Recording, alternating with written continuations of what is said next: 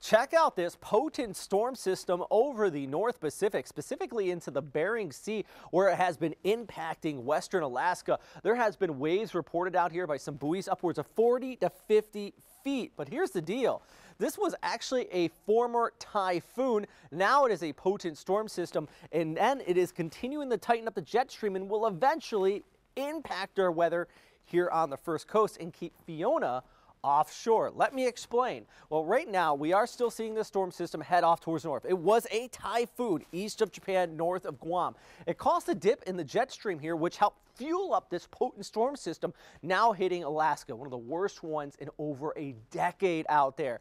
But with that, kind of like if you have a rope and you whip it and it causes ripples, that's what we're seeing as this system really tightens up the jet stream there, whips it. It's going to dig a trough into the eastern U.S. as we go ahead through the latter part of this week. And as Fiona starts to round the Bermuda High, that trough is going to help hook it and kick it off towards the east, keeping it away from the first coast. One of the reasons why, as forecasters, we don't look at just what's happening here. We also like to see what's happening upstream in our long-term forecast. I'm meteorologist Robert Sveta.